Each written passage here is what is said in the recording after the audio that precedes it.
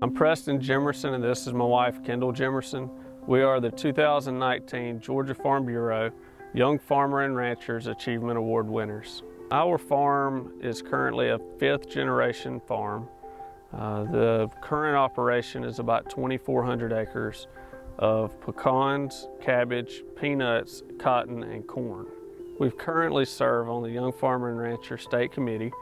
The biggest part of being a member of the Young Farmer and Rancher group is the opportunity you have for advocacy in the community, in classrooms. And for me and Kendall, it was really important to take on that challenge with children.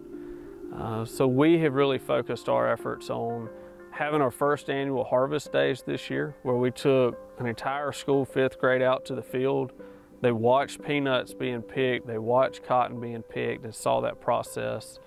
And we've also done that with Ag in the Classroom, where Kendall's gone into the classroom. They've had every 3rd grader in the county goes to a program that the Women's Committee and the Young Farmer and Rancher Committee hosts. And so we've just felt like if we could get the kids young enough and show them the importance of agriculture, then maybe we had a chance of having future FFA and future YF&R members later on. Winning the Achievement Award has been really humbling. When you look at past winners and you look at the other applicants that were involved, and to know that you're on the same level as those people, it's pretty humbling. It's rewarding.